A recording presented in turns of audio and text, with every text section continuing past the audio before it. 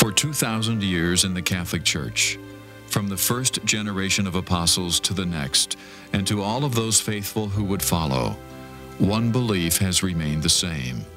Jesus Christ mysteriously remains in our midst through his real presence in the Eucharist. It was Jesus himself who said, "I am the living bread that came down from heaven. If anyone eats of this bread, he will live forever. He who eats my flesh and drinks my blood has eternal life."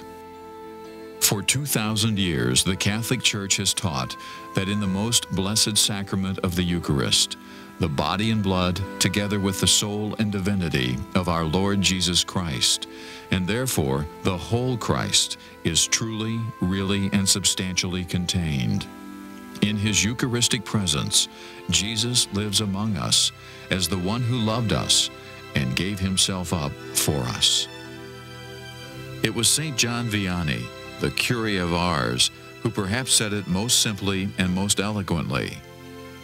Every time St. John preached, he would turn toward the tabernacle, point his finger for all to see, and say, "Jesus is there, he who loves us so much."